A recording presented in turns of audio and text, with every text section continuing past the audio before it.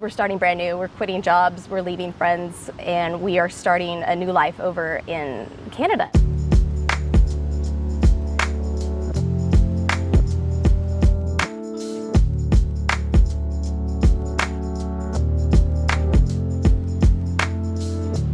The decision to move to Halifax came about election night.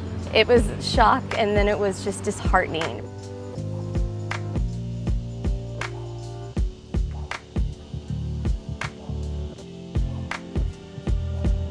We jokingly said, well, I guess it's time to move to Canada.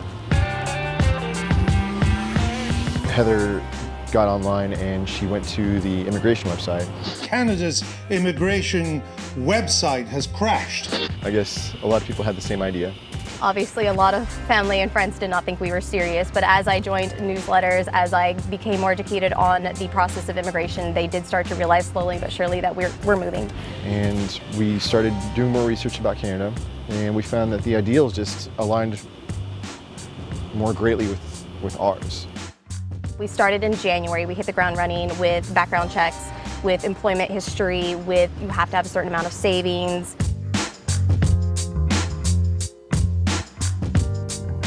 At the end of April, we went up and visited Halifax, Nova Scotia. We wanted to see how the character measured up in real life as opposed to through a screen.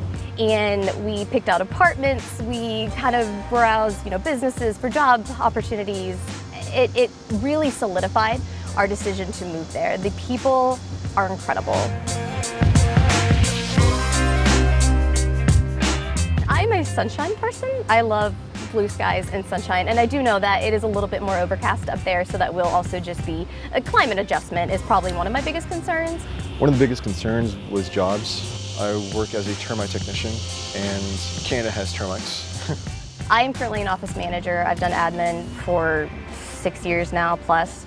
I am getting my MBA, so I would like to kind of combine that experience and maybe seek out a new profession.